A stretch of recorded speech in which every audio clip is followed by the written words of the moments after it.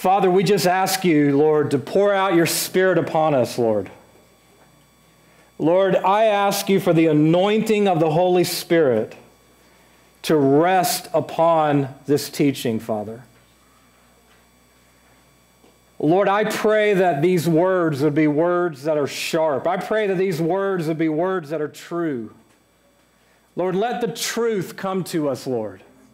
Lord, we want the truth spoken in love so that we can grow up, Lord. Lord, I ask you in the name of Jesus, Father, you would bring the power of the Holy Spirit upon this teaching. Give us the ears to hear what the Holy Spirit is saying to the church. Father, I ask you, Lord, that you would drive away distractions. You would drive away everything in our minds that would try to clutter us from hearing and receiving. Lord, we want to be able to hear the voice of the Lord. Speak to us, Lord. We want to hear truth, Lord, we pray. In the name of Jesus, we ask, Lord. Amen. Amen. Let's go ahead and we'll turn in our Bibles to Ephesians chapter 3 right now. Does this mic sound okay? Yes. Is it a little loud or? Okay. So if I need to change back to the other one, just let me know. Okay, so let's turn to Ephesians chapter 3. Ephesians chapter 3, we mentioned this a couple weeks ago, but I want to just do a quick review to get us in line with what the Lord is wanting to unfold to us. But Paul is talking here in Ephesians chapter 3, and he's saying to us that by revelation there was made known to me the mystery. And so what we're talking about now is the mystery of Christ. And this mystery of Christ only comes by revelation. We cannot understand it by knowledge or facts. It has to come by revelation. And Paul is talking about, if you read, you can understand my insight into the mystery of Christ. Now, he goes on to reveal down in verse 6, this is what the revelation that Paul is unveiling. The mystery of Christ that Paul is unveiling is that Gentiles are fellow members of the body.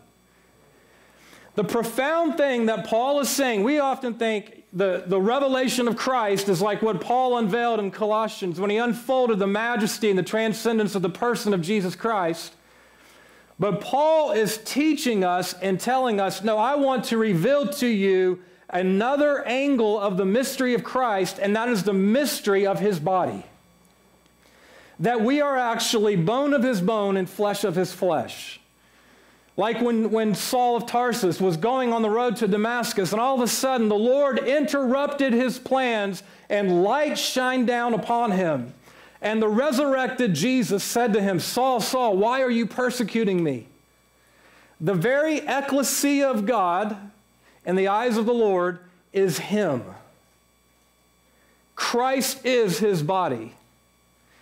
And that's what Paul is teaching us here. That's what Paul is wanting to unveil to us, the mystery of Christ, which is his body. Now, let's turn to one chapter before that. This is all review from things that we've been talking about. But in Ephesians chapter 2, verse 15, Paul is now bringing us back to tell us, okay, all the dividing walls have been taken down, so that in himself the Lord might establish one new man. See, this is where this is headed towards, is the corporate man. Is the body being a reflection corporately of the man, Jesus Christ. This is God's eternal purpose. This is what is driving the Godhead, is that he would have a man, the body of Christ, conformed into the image of Jesus Christ. This is corporate. This is not just individual. And this is, again, reviewing some things we talked about. Now let's turn to Genesis chapter 1, verse 26. This is from a couple weeks ago. I want you to see it again. The more and more we see it, the more and more it's going to sink into us of the Ekklesia God is raising up in this hour. Genesis 1:26. said, the Lord said, then the Lord said, let us make man in our image. It's not just man as one individual or as the race of the male race or whatever, the male gender. The Lord's on to the corporate man here, the very man that Paul is unveiling in Ephesians chapter 2. See, God's ultimate intention from the very beginning was to have a corporate man that would complement the man, Jesus Christ, that would be his very body, the very expression of Jesus in the earth, conformed into his image and into his likeness. Now, notice what verse 27 says of Genesis 1. It says, God created man in his own image. You see the connection between Genesis 1:26 and 1:27 and Ephesians chapter 2, verse 15, the corporate man? God created man in his own image. In the image of God, he created them. Male and female, he created them. Have you ever noticed that? Have you ever noticed that? The corporate man is made of male and female from the very, very beginning of creation. See, God has an ultimate intention that is driving every single thing he's doing in this earth right now. And that is to conform the body of Christ into the image of his Son. That is what is driving the Godhead more than anything else, is to have a body of people conformed into the image of the man. Now, with that in mind, we're going to go back to Ephesians chapter 4, verse 13, and it's a very important scripture. It's really one of the scriptures the Lord has highlighted to us over the past year or so. It is such a vital scripture, and Paul is talking about, in the context of fivefold leaders in the body of Christ, one of their main job descriptions is to see the church of God grow up into a mature man. And Paul's saying here, until we all attain to the unity of the faith and of the knowledge of the Son of God, I love this, to a mature man. The one new man in Ephesians 2:15 is meant to become the mature man of Ephesians 4:13. See, the Lord is wanting to speak to the church in this hour. It is time to grow up. How the church, especially in America, and I could just say it all around the world, is in a state of profound immaturity and infancy. When the Lord wants to raise up a corporate expression of his Son in the earth, a mature man. Now, if you have your notes, look on point number B, and I want to read it like this, just to help this really sink in, because I'm going to build upon this in a minute. Is that God wants to raise up a mature man, the measure of the fullness of Christ. And here's my point. Maturity comes by the measure of Jesus Christ that is living in us. Maturity does not come by trying to be a better Christian. Maturity does not come by trying to do more and be more for God in our own strength and power. Maturity comes when the measure of Christ who dwells within us is possessing us more and more and more. That's how we get mature. That's how we grow into his image. That's how we become the reflection of the heavenly man bearing his image. Now, this is not intended just to be for you on an individual level. This is something the Lord has just wanting to just press in, because we as Americans, and our declaration of independence, the independence that so characterizes our culture, has crept into the body of Christ, and we think God works individually, and the Lord has never worked individually. He's always worked on a corporate basis. And so God wants to bring us from being these independent people who just quote unquote go to church to becoming an interdependent body who become a reflection of the mature man. And that maturity is based on the measure of Jesus Christ living inside of you. See, if the life of Christ, which is in you by the Holy Spirit, is in seed form, you're going to be immature. If the amount of the Spirit of God you're allowing to live is like a tiny little seed, then you're not going to be like Him.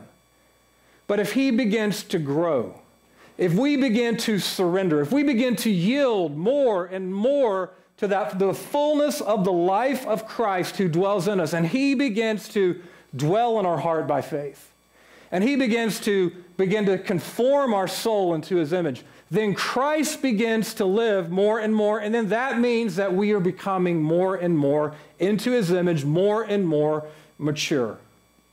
And so that is what Paul is driving here towards in Ephesians. Now, Paul tells us, this is going to be the scripture we're hitting on right now. Paul tells us as a result, because God's ultimate intention is to have a mature man, because the very thing that has driven God from before time and creation is to have a people in whom His life dwells, a people in whom He possesses, a people in whom have become an expression of Jesus Christ. Paul, with a burden, a profound apostolic burden, is speaking to the Ephesians. And he says, as a result, we're no longer to be children. And you can just feel the apostolic burden of Paul, driven by the ultimate intention of God, looking upon the church of Ephesus and saying, guys, we are immature. We're called to become a reflection of the man, Jesus Christ. And yet we're still in diapers. We're infants. We're babes in Christ. You can feel the burden of the Lord. And I can't imagine what Paul would say to the American church. But that's the burden Paul is operating on, is he's saying to us, we're not to be children any longer. We're not to be infants any longer. Just seeing the way the American church is so driven, tossed here and there by winds and waves and every doctrine, by the trickery of men, by craftiness and deceitful scheming. Now, Paul tells us here's how we grow up, is we speak the truth in love. We speak the truth in love. The truth spoken in love is how we grow up. If we have the truth without love, it will bring condemnation, guilt, shame, and death. And there'll be no difference between the truth of the new covenant and the truth of the old covenant. But if we speak the truth with love, or if we speak with love without truth, we are going to have impurity, immorality, lawlessness, and immaturity. It's a lot of what's happening today in the American church is lovey-dovey messages are being spoken without truth, and as a result, the church has become lawless in a large degree. But Paul is telling us the truth spoken in love is how the body of Christ grows up as children to become the image and the reflection of the mature man, Jesus Christ. Now, this is where he's building on in verse 16. In verse 16, he's saying, from whom the whole body, or let me just read this back to verse 15. Speaking the truth in love, we are to grow up into all aspects unto Him who is the head. So Paul's saying we are to grow up. I really like what Mike Bickle said. He said that many in the church are waiting to go up in the rapture. But God is wanting us to grow up. And I can't think of anything more true than that. Anything that the Lord would want to say to the body of Christ, anything more than what the Spirit of God is saying to the church in this hour is friends, saints, body of Christ, it's time to grow up. It's time to grow up into the head. Now, he's not just talking individually, he's talking corporally. Now, that does affect us individually, as we're about to see, because if individually we are still immature, then corporately we will be immature. But if individually we are beginning to grow up into His image, into His likeness, into His maturity, then corporately also we will become mature. Now here in verse 16, Paul says, whom the whole body, being fitted and held together by what every joint supplies. Basically, this is what he's basically saying, is the body of Christ who's connected relationally to each other, an interdependent body. He says, what every joint supplies. Now, this is very interesting here, then this next phrase, that in my translation, the New American Standard, it says, according to the proper working of each individual part. If you actually get down into the Greek, a better way to read it is according to the measure. Remember the word measure from Ephesians 4:13. According to the measure effectively working in each individual part. He's referencing Ephesians 4:13 to say, this is what he's trying to say, I believe. The measure of Christ that fills the individual part of the body, as the measure of Christ increases in the individual parts of the body, then that effective working, joined and fit together, then causes the growth of the body. Now, he's not talking about numerical growth here. He's talking about growing up unto him who is the head. He's talking about spiritual maturity. He's talking about the corporate man growing into the mature man who reflects his image, not just individually, but corporately. And so Paul gives us a strong exhortation. He says, grow up, grow up. Now, last Sunday we talked about the first one, the first thing that would hinder us from growing up, or what are those things that keep us immature, that we're going to spend a couple weeks on this, is number one, is we said we have, embracing another Jesus is what keeps us immature. And you can refer to the message from last Sunday to see everything we talked about, but the basic idea is that another Jesus is being preached around the world. Another gospel is being preached around the world, and if we receive that Jesus and that gospel, it will keep us immature. I'm not going to rehash that, so you can go back and listen to that. Now, the second thing we want to look at today is what keeps us immature is offense. Offense. Let's look at Matthew chapter 24, verse 10. I believe offense is one of the number one things that keeps the body of Christ like children. We have become so thin-skinned, so sensitive, so easily offended at the slightest little thing.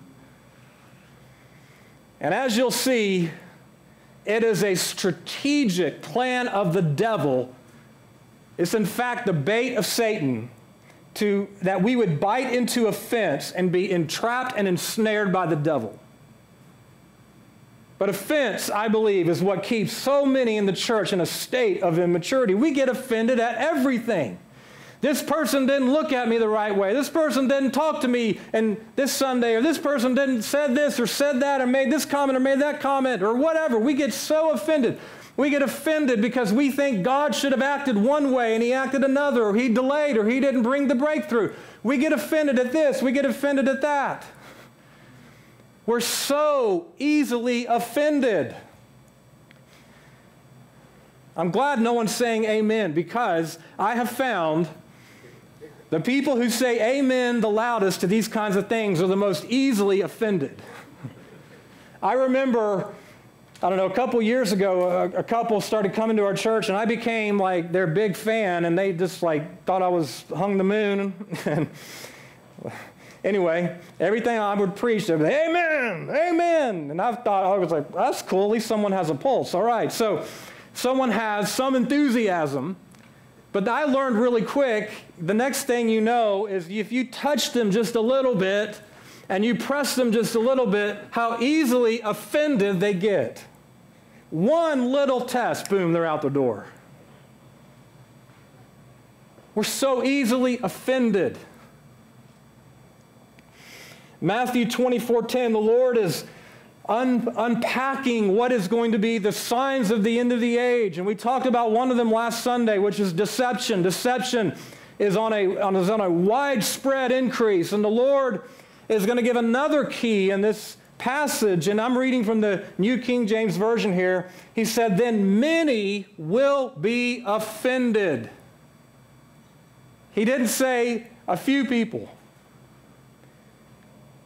He said many. He said what will characterize the end of the age is the widespread increase of offense. Now with traditional media and social media and all that's so available now, the world has spiraled into this constant state of offense. And I believe the Lord's warning the body of Christ, saying, you are so easily offended. Don't be easily offended. Love is not easily offended. When Paul was talking in 1 Corinthians 13, he said, love is not easily provoked. Love is not easily offended. If you're easily offended at something, it shows you how much of yourself is still living. If you're easily offended at something, it shows you how much pride you still have, how much self-love you still have, how much Christ is not living. You see what I'm saying? God wants to put his finger on offense and warn the church once again, beware of offense, beware of the bait of Satan, as John Bevere called it. Offense is the bait of Satan. Now, if you look in the Greek word for what the word offense means, this word is derived from the word scandalon, which is the name of the part of a trap to which the bait is attached. In other words, it's the movable stick or trigger of a trap on point C.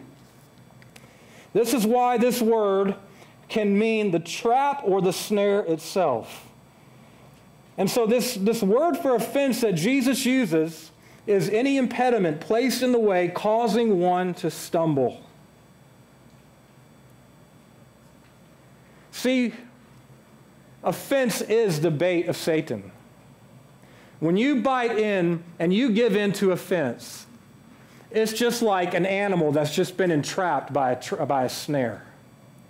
When you bite into offense, whatever it would be, it's like you are now entrapped by that very scheme of the devil. And the only person it hurts is you. It doesn't hurt anyone else except for what you do out of your offense. See, when we get offended, we perceive, okay, someone is insulting me, someone is disregarding me, someone is rejecting me. And we get annoyed or angered or resent or reject. See, so many in the church are so easily offended. And I believe the Lord would warn us, don't be so easily offended. Now, as I've been an elder in our church for over 20 plus, probably 25 years, I don't know the exact time frame, I've seen many examples of how people get offended. And I'm going to just share some examples. And I want to say this. If you want to be wise, learn from the mistakes of other people. I'm about to tell you some real world examples of things that have happened over the past 25 years when people got offended. So learn from their examples so you don't have to repeat their mistakes. I was thinking about this and how to disguise people's identity here, because they don't go to this church anymore, but just to disguise their identity. And I thought about the Bob Newhart show. I feel like my dad bringing up Hee Haw, but how many of you ever watched the Bob Newhart show? Okay. How many of you remember Larry, Daryl, and Daryl? Okay, I haven't thought about them in years, but for the millennials out there that don't know about Larry, Daryl, and Daryl, you need to go look it up. But basically, it was these three brothers, and they had come from the country of, I think, New Hampshire, and the idea was their mom was so country, she didn't know what to name the third son, so she just named him after the second son. And so it was Larry, Daryl, and Daryl. And so anyway, I'm going to use Larry, Daryl, and Daryl for these examples so we don't realize, uncover their true identity. Larry, Daryl, and Daryl. I'm Daryl. No, I'm Larry, and this is my brother Daryl, and this is my other brother Daryl. I remember, and I'll say this, I remember my favorite part about the Bob Newhart show was the very end, because They were spoofing the MGM lion that roared really loud. And then at the very end, they had this little cat that got on there and went, meow. I just thought, as a kid, I thought that was the funniest thing I've ever heard. But anyway, first one I want to talk about is a gift not being recognized. There was a guy named Daryl, and he was a part of our organization. And he had a particular gift, talent, or ministry calling. This particular person, Daryl, had a position, and Daryl felt like this particular position needed to be more recognized. Daryl had been serving very, very faithfully. Daryl had done a great job of serving behind the scenes, but Daryl felt like, because of his title and his position, he felt like I needed some more spotlight on myself. Daryl didn't use those words, but he came to us and, he wanted to go off and do certain things. And we said, Daryl, right now, this is not a time to do that. We don't sense that this is the right thing to do because of different constraints. And so what happened was Daryl got offended. Daryl got so angry because what happened is Daryl felt like his ministry gift, his calling, was not being recognized, and he perceived that our saying no was us rejecting him. And that sense of rejection, where he couldn't do what he felt like he wanted to do, he wanted to be in the spotlight. He wanted people to see him. He wanted people to say, wow, Daryl and his two brothers, Larry and Larry, are awesome, And he wanted to be right in the spotlight. And because he didn't get that, he got offended and he left. And he stayed immature. Most likely, Daryl will never mature beyond that because offense keeps you immature. See, if we're going to learn the lessons from Larry, Daryl, and Daryl, did I call him Daryl or Larry? I called him Daryl. Okay, I should have called him Larry. His name was Larry, not Daryl. If we want to learn the lessons from Larry, Daryl, and Daryl, we want to know, okay, ministry is not about you and your gifting and your calling. If you really want to be in ministry, it's all about serving. Jesus said it himself. If any one of you wants to be a leader, then you must become the servant of all. It's not about how great your gift is or how talented you are or how anointed you are or how much revelation you've got. The true, authentic test of if you're going to be used of God to express that to his body is, do you have a servant's heart that is willing to serve behind the scenes when no one else notices? And are you okay with that even if no one gives you praise? But Larry got offended and he left. Not Larry, my friend Larry, thankfully. Now Daryl, there was a guy named Daryl dealing with leadership, correcting an issue. Daryl had a gift of prophecy. Every single Sunday, Daryl wanted to prophesy. Every single Sunday, it was thus saith the Lord.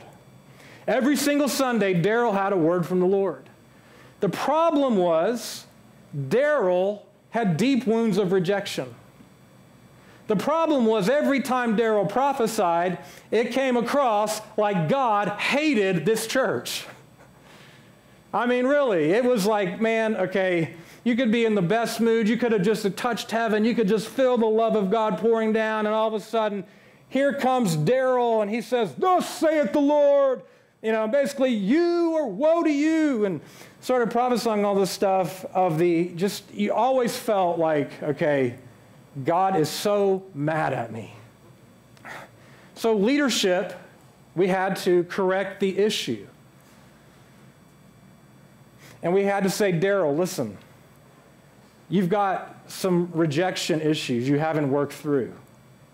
Those rejection issues are causing you to view God as if he's always mad at you, and because you think God's mad at you, you're projecting his anger to the body of Christ.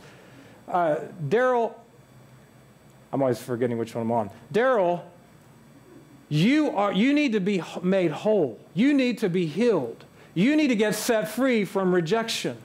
You need to be ministered to. And so what happened was Daryl, because of a root of rejection, took the correction as rejection. And see, the leadership was trying to be a father to Daryl. The leadership was trying to be a father to Daryl and say, hey, listen, get the wounds healed. You need to get these wounds healed. But he couldn't receive the correction because of rejection, and he got offended, and he left. The third one, leadership not receiving a prophecy. So a person comes in and they believe, I'm hearing from God. I've got a word from the Lord for this church. I've got a word from the Lord for people in this church. And they share the issue, or they share the words with the leadership, and the leadership says, okay, we're going to pray about this. But we detect there's some mixture in the words. And we say to this particular person, we're going to call him Daryl.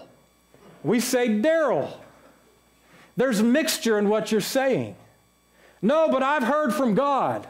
No, Daryl, there's mixture in what you're speaking. There's mixture in what you're saying. You need to be trained and you need to be mentored. You need to learn about the way protocol is followed in the local body.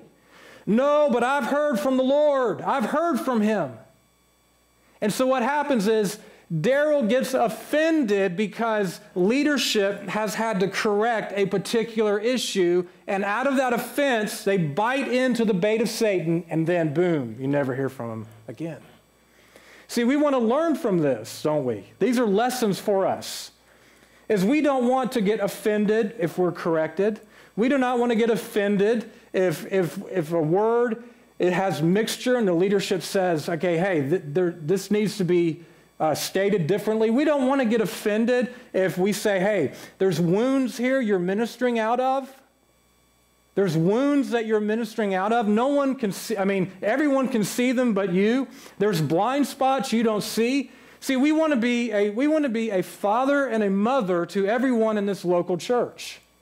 It's not about control. It's about fathering and mothering a family of people in this local ekklesia. And so we need to learn those lessons. Don't get so easily offended. Everyone, the leadership here, we want to have a shepherd's heart to release the entire body into the work of ministry. But if you have issues that create such a sensitivity to offense, you need to not be so sensitive. And usually what happens is there is a root of rejection that's driving you. See, what happens is if we have been rejected in the past, there's so many different ways we could be rejected. What we do is we build up this mechanism of self-defense to protect us from rejection. They're called expectations. And we say, if to protect me from rejection, I've got these expectations that I have, that these expectations must be met. If these expectations are not met, then you have rejected me. And because I feel rejected, I'm now taking offense because you have rejected me. No, the problem is in your own heart, you're rooted in rejection rather than the love of Jesus Christ. The problem is you are rooted in rejection instead of the love of Jesus Christ that is beyond knowledge, like Paul talks about. And because you're rooted in rejection, you are perceiving this correction as people rejecting you. Your expectations are not met, therefore you get offended. Here's another one I've seen often. A particular person struggles in their relationship with God. They don't feel loved by God. They live under a cloud of condemnation. They don't feel like God likes them. They don't feel like God loves them. And so what they do is they place they associate a spiritual leader with the Lord, and they say, this spiritual leader, and they set up expectations. If God really loves me, this spiritual leader will do this, this, this, or this. And they set up expectations. And then when that leader does not meet those expectations, offense comes in, and they get offended at God, and they get offended at the leader for not meeting the expectations, and then they can no longer hear from him. Now, if I've done that to you, don't come tell me. I remember, 10 years ago, we were having like a reconciliation service. And some particular person, this is, by the way, not wise, some particular person came up to me and he said, Bryan, my brother, I was so offended when you did this, this, and this. And I'm like, I had no idea you were offended at me, but now you've made the problem a lot worse. Don't come and tell me how I've offended you if I don't know I've offended you. That's not wise. And so anyway, I just kind of went, bless you, bless you. And then I had to work through my own offense. So when people have offended you, if they don't know that they have offended you, work through it on your own. Don't go to them and go, if they don't know it, and go, you offended me because you said this, this, and that. It's not profitable. See, when we associate a leader with the Lord himself, and we set up expectations that this leader will look at me, or this leader will talk to me, or this leader will invite me to their house, or they'll do this, this, and that. And when those expectations are not met, it can create offense, because without even realizing it, we're associating the leader with the Lord, and it feels as if the Lord himself is rejecting us. Don't bite into that trap. It's a trap of the devil. Sometimes God will allow a leader to not meet your expectations so that you don't look to a leader, but you look to the Lord himself as your source and as your father and as the one who is going to show you and be in that relationship with. And so what happens is the person takes offense that the leader no longer can hear the leader, and then boom, they're out the door. God not meeting my expectations. Another person comes and they struggle with God's love. And they don't feel like God loves them. They're under condemnation. They don't know, and they don't have this intimate relationship with the Lord. And feeling rejected by God, they set these expectations that if God really does love me, then God will act this way. When they set up expectations, if God really loves me, he will bring a breakthrough in my circumstances. If God really loves me, he'll bring a healing in this situation. If God really loves me, he'll give me this business opportunity or this favor or this open door. If God really loves me, he'll do this, this, and this. And then when God delays the answer to the way we expect him to work, how easily we get angry and offended at the Lord. So many people in the church today are mad and offended at God because God didn't do what he thought they should do. God didn't meet their expectations. God didn't do what they expected him to do because it was a guard and a mechanism for what they think God should do so they know and they can categorize and define what God's love really looks like. And they get offended at God. And they leave the church. And they abandon the faith. And they walk away from the Lord angry. And the problem was they had set up expectations of what God should do for them to prove his love for them, instead of having encountered the love of Jesus Christ that has no attachment to any expectations. Instead of experiencing the overwhelming experiential love of Jesus Christ that is like an ocean, wave after wave of affection that has nothing to do with what God does for you or doesn't do for you. It's based on His love for you. It's based on His affection for you. It's based upon the way He feels about you. See, when those things don't get met, we think God doesn't love me. See, how many people have been offended at God because of that? How many people have in their heart, without even thinking about it, even in their heart have grown angry at the Lord? You should have done this. If you really loved me, you would have provided for me here. If you really loved me, you would have done this. If you really loved me, you would have prevented this. If you really loved me, etc., etc., etc., without realizing God's eternal purpose, without realizing God's purpose and plan for you is from the foundation of the world. He's called you into a relationship with Himself. He's called you into the very relationship that the Father and the Son have. You have been invited into that type of intimacy with God. It has nothing to do with how God provides for you externally. That is not how we define God's love. That is not how we define God's acceptance.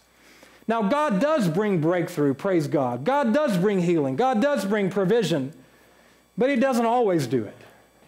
And if we expect God must do this or else He doesn't love me, then we're setting ourselves up for offense. Another one is the church, it gets so offended these days at the truth. Hyper grace that is making its way through the body of Christ in America and around the world, this hyper grace attitude that I'm just going to go sit in Daddy's lap and drink a cup of Starbucks with Daddy as he gives me a massage or whatever, not having any fear of the Lord, this idea has caused many people to just want to be blocked to the truth. So this particular person, they have a revelation of God's love. They know God loves them. They've experienced His incredible kindness. They've experienced His incredible love, His passion for them. And they've kind of like the Song of Solomon, they've drank the wine of the banquet hall, and they're just so filled with God's love, and they just can't get past God's love. The problem is they have only seen one small smidget of God. Paul said there's the kindness and the severity of the Lord. There's both. There is both God's grace and His mercy and His love and God's judgment and correction and His discipline. And so whenever the truth is preached to drive them and move them into maturity, move them on and exhort them on to Christ-like maturity, something in them cringes. Something in them just is unsettled. What's happening is they're being offended by the truth. Paul said in Galatians, "Have I become your enemy because I'm speaking the truth?" And if I become your enemy, don't tell me. Just deal with it. I don't want to hear about it. I'm kidding. Have I become your enemy because I'm speaking the truth? See, we want the full revelation of God. We want the full revelation of Jesus Christ. We don't want to just get locked in to one aspect of His nature. We want to see Him exactly as He is. We don't want to fall in love with another Jesus.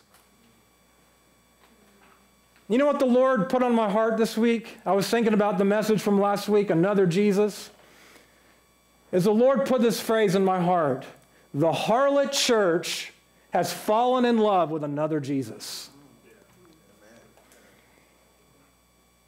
Revelation 17 and 18. We are witnessing a widespread increase of the church falling in love with another Jesus. That's scary. Have you fallen in love with another Jesus, or are you in love with the Jesus of Scripture? That comes by revelation. The harlot church, Revelation 17 and 18, is in love with another Jesus. God help us.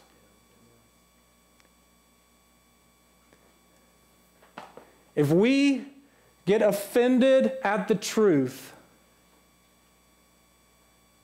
and something in us cringes when the truth is spoken, then maybe we have fallen in love with another Jesus.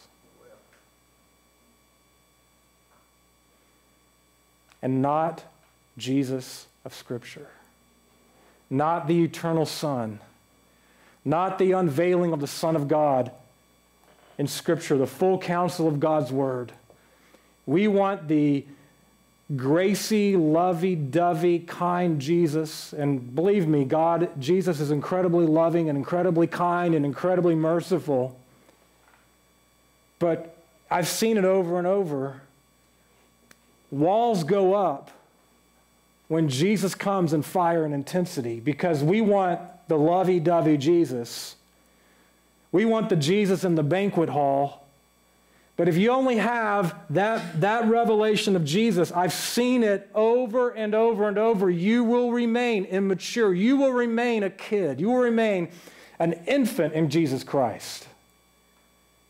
We need the full revelation of Him as He is. We want to fall in love with Him. Even when He disciplines us, those whom I love, I discipline and reprove. We want to fall in love with the Jesus of Scripture and not become so offended. Jesus said, "Blessed is the one who is not offended at me." I believe that if the true Jesus came to speak in most churches in America, first of all, the leadership probably wouldn't let him speak, or they would give him the agenda of what he can say and not say. But Jesus would split the church, not even in half, but reduce the church down to such a small size because He would speak the truth. This is my litmus test of how seeker-sensitive a church is. Would they allow the two witnesses of Revelation 11 to come and speak at a church or a conference? Think about that for a second. How many church conferences, how many events, how many church services, how many leaders would allow the two witnesses of Revelation chapter 11, likely Elijah and Moses, how many of them would truly allow them to come speak in their event or their conference? I mean, really, they would absolutely not. Now, that tells me we've got a major problem in the church. Would you agree? They are the very voice of God from the throne. They would be the very oracle of God to the church. And like we sang about today, building their own kingdoms, their kingdom would be threatened by what would come out of the voice of these two witnesses. That tells you whether we're seeker-sensitive or not. I hope to God I'm always allowing, Lord, there is an open invitation for the two witnesses to come. I'm kidding a little bit, but if I'm alive and we're alive when they are actually on the earth, they are more than welcome to come speak at Restoration Life. Amen? There's an open invitation for the two witnesses to speak at our church.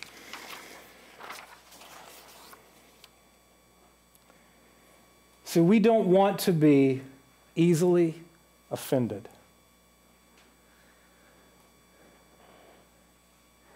I can guarantee you this, including myself, and I dread it, every one of us are going to be tested in this message. God help me. God help us not to get offended. Help us not to get offended. Help us not to bite down into the bait of Satan and become entrapped and ensnared by the schemes of the devil and remain immature as a child. God help us. Don't get offended. Don't get offended at truth. Don't get offended if God corrects you. Don't get offended if something has to be pointed out that needs to be changed. Don't get offended. It's the love of God that is moving you into maturity.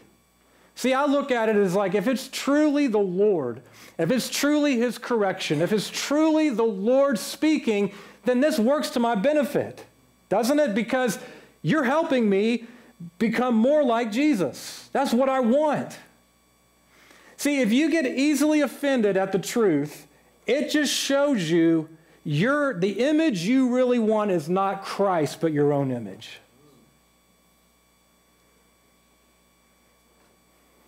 Let's not get easily offended. All right, we'll move on here. Otherwise, we'll keep speaking and you'll get offended at me going too long. So let's look at the third point here. Mark chapter 6, verse 3. It's familiarity. I think in a local church, one of the greatest things that hinders a local church from growing into the image of Jesus Christ is becoming familiar. I mean, if Jesus struggled with this, if Jesus struggled with it, in Mark 6, verse 3, they were saying, is this not the carpenter, the son of Mary, and the mother and the brother of James and Joseph and Judas and Simon, and are not his sisters here with us? And so the people of Nazareth, they knew Jesus. They were so familiar with Jesus. I mean, they probably had his furniture in their house. They had watched him grown up. They had watched him do all these things. The people of his hometown had become so familiar with Jesus. Listen to this. The Son of God, who created the heaven and the earth with a mere few phrases, could do no miracle in Nazareth, because they were familiar with him, and their familiarity caused them not to receive from Jesus. Isn't that crazy? I mean, Jesus, the entire universe is hanging by his word, and still is. Even when he was on the earth, the universe is hanging by his very word. Yet he was constrained from doing miracles in Nazareth because of their familiarity with him. This is our brother. This is our friend. This is the one who makes our furniture. This is the one who's Mary's son and Joseph's son. And they were so familiar with him, they couldn't receive. Isn't that a challenge to us? Familiarity breeds contempt. It really does. And we know someone well. Seeing their faults and shortcomings, we have a tendency to lose respect and honor for them. Dishonor creeps into our hearts and we stop receiving because of familiarity. It's so deadly. It's so dangerous.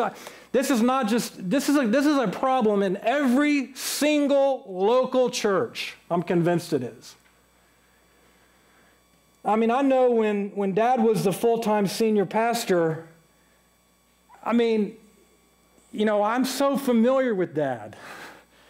I mean, this is the guy that taught me to drive, and, you know, we almost got a divorce like 20 times when he taught me how to drive. I mean, it was funny when Callie was alive and he would correct Callie. I always felt like, man, that brings me back to when I was 16. He's like, Callie, you know. But I just remember, you know, Dad, we're trying to drive this stick shift to Lake Altoona, and he's like, or we would be driving, and he'd be like, slow down. I was like, Dad, I'm not going fast. Slow down, slow down. Finally, I remember we were pulling up to this gate in Lake Altoona, and you had to get close to it to put the cart in. I was driving a stick shift, and he's like, Bryan, you're getting too close to the pole. Dad, I'm not getting too close to the pole. Bryan, you're a little too close to the pole. Dad, I'm not getting too close to the pole. Bryan, I think you're getting too close. Dad, I'm not getting too close. The next thing I know, scraping right against the pole. I put the scratch marks all over my dad. I remember in college, I'm telling you stories because this is what I had to work through to be able to receive from my dad. I remember being in college, and me and my college buddy were like, hey, let's play a joke on my dad. It was Saturday night. It probably wasn't the wisest thing to do, but we went to, I don't know, the grocery store, and we bought this non-alcoholic beer. I just remember it. It was in this white can, and it said non-alcoholic beer. That's all it said on it. And we were like, we'll go in and tell your dad that, you know, we're drinking a beer if he wants to drink a beer with us. So we come in, and he's actually asleep that night, and he comes out, and I'll never forget it. He comes out, and he had his T-shirt on and his boxers, and he didn't have his glasses on. I said, what is that?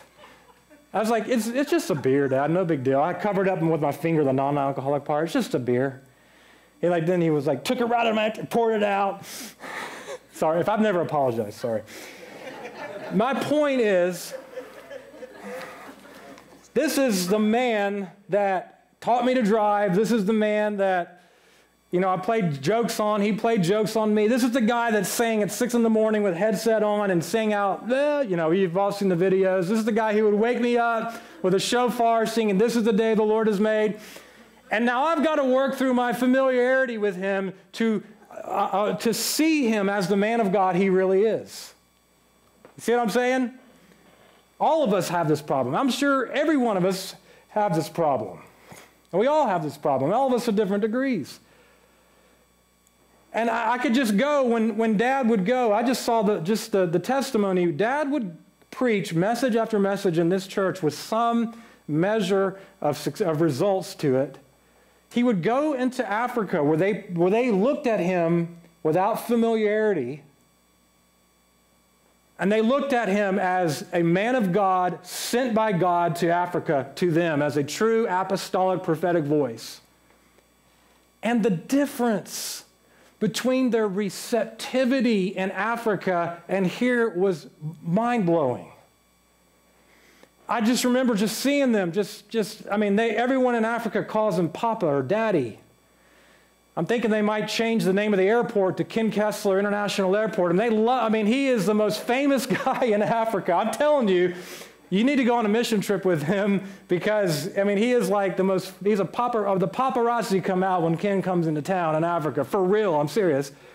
And I just see, what is the difference? What is it about when he preaches the very same message here in America and the very same message there in Africa? What is the difference between the way God moves? And I believe one of the differences is familiarity. A prophet does not have honor except in his own home. A prophet in his own home doesn't have honor because of familiarity. And so the way this works in a local church, the Lord could be giving the leadership message after message straight from the Lord. And because, like in my case, because it was my dad, it was the guy I played jokes on, it was the guy I heard sing, it was the guy who woke me up at 6 in the morning saying, "This is the day the Lord has made." It was the guy that taught me to drive, all that stuff. The familiarity builds up, and what happens is the dishonor creeps in. My perception altered my reception. I perceived him this way, and that perception hindered my ability to receive. Now, I would imagine I know I spoke this message down in Edison when I spoke at Ben's church. They have every single, even at Terry's church, I would imagine they have this problem. Terry can go and do a conference, and people come all over the country to hear Terry Bennett speak, and, just flock to every word he says. Yet I would imagine that the people at his own home church would really struggle with this familiarity. I'm sure they do. See, that's the challenge in a local church. It's the challenge, I believe it's a huge challenge that keeps us immature.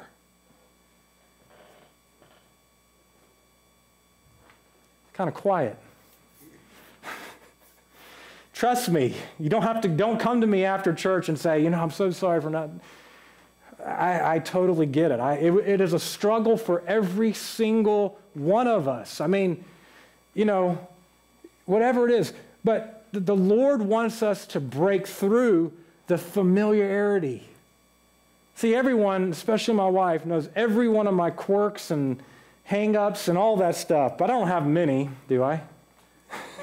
None at all. Angie doesn't really. She does not. She has like one or two, but I have like 1,000 that Angie and Anna always let me know about. But, you're so familiar that it hinders our ability to receive what God is speaking. And when I spoke at Ben's church, that message, it was a big hindrance for them to being able to hear what God is speaking through Ben. When Ben came to speak here, I thought you guys were going to fire me and hire Ben. Everyone loved Ben. It was such a powerful message. It was so impactful.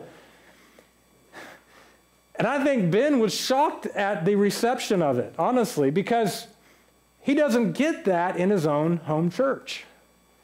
Ben is, someone's brother or son or son-in-law or whatever, all the different family dynamics going on there, and they see him like that, and therefore their receptivity is hindered by their perception, which ends up hindering their ability to grow and to mature.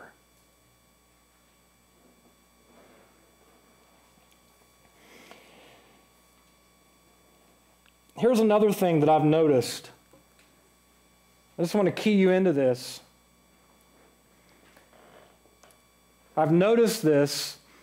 The accuser of the brethren, knowing the way this dynamic works. See, Jesus said that if you receive a prophet in the name of a prophet, you will receive a prophet's reward.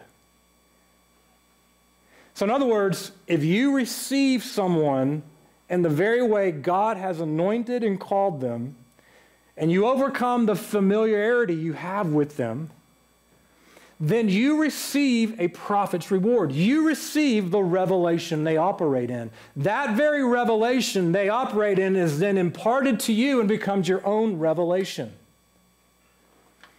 The issue that we have to get over is our ability to receive based on perception rooted in familiarity.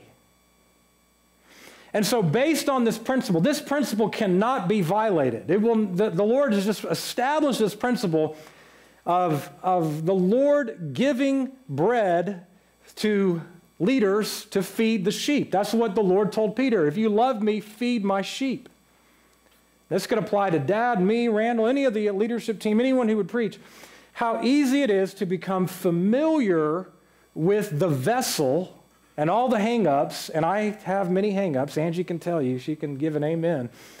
To become familiar with the vessel so that we no longer perceive them in the way God has called them and anointed them, that then hinders our receptivity. The devil, knowing this, has a strategy, and it's called accusation. And the devil works to put accusations in the minds of people towards spiritual leaders. It's not just me. This is just a principle. You could go preach this in any message around the world. It is a warfare principle of the enemy I want to expose for a second. The enemy will put accusations against a leader in someone's mind. A lot of times they're rooted somewhat in truth. This person does this. Every one of us have blind spots. I have spots I'm blind to. You have spots you're blind to. So the enemy will take certain things that the leader does or says and magnifies those in your mind to create accusations against that leader, which then will cause offense in your heart so that you perceive them a certain way, and that hinders your receptivity of the Word of God that the Lord has given them. That makes sense what I'm saying? And I say this from total experience. And I believe it is, and I think it's just a real strategy of the enemy in local churches. Because the greatest place where you should be growing is from the ministry in any local church. The devil's strategy for those that he's called to the local church is to do this to alter the receptivity so that we become familiar with the vessel and it hinders our receptivity. Because God wants to give, see the way the Lord wants us to work, God will give a leader a revelation. God will give the leader a teaching. God will speak to a leader a certain teaching, a certain revelation, a certain thing. He'll give them that word. And the Lord doesn't want the leader just to speak and everyone go, okay, great message, we're consumers, thumbs up, 5-star rating, boom, you nailed it. The Lord wants the revelation. The Lord gives the leader, the shepherd, the elder to become your revelation. It's meant to be planted inside of you. You are meant to become a son and daughter of the house. You are meant to become shaped and molded by the revelation that God has given to the fathers and mothers as elders in this house. Whether this could apply to any of the elders or whoever's teaching. And you're to become, God wants, this is just the way every church should run, a son and daughter of the house. But the enemy's strategy to keep us immature and to keep us from receiving is to make us familiar with the vessel. And so then it hinders our receptivity. Now, I don't say this at all because I feel insecure. I don't, it sounds like, oh, he's really insecure. It's not, I promise you, that is not the reason. My reason in saying this is because I want everyone I want us all to become this corporate man. I want us to become this corporate man that all share in the revelation that God's giving us corporately. And a lot of times that comes through the leadership. And so what you need to fight through is that familiarity we have in our heart. You could apply this to any local church. So I want to end this message and ask for prayer because I think I've offended. No, I'm kidding. I want to, as we bring this message to a close, God wants to bring us to maturity, individually and corporately, that we would be a people who are free from offense and free from a familiar attitude towards leadership. So if I offend you and you leave and go to another church, you can still apply this principle in that local church, all right? It's a global principle no matter where. Amen. Let's close with prayer. Father, we do want to pray right now. Lord, I ask you right now that you would highlight offense to us, Lord. Father, I want to pray right now. Just wait on the Lord for a second right now. I believe the Lord's going to highlight to us places where we have become offended.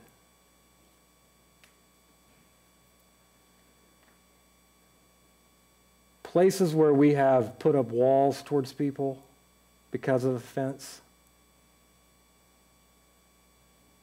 Places where our love has grown cold towards people because expectations were not met. Lord, I just pray right now, Lord, that you would expose to us, Lord. Expose to us, Lord, the expectations. Expose to us, Lord, the offense that we have taken. Lord, I pray that people would be liberated and set free right now from the spirit of offense. Lord, I pray you would liberate people from familiarity.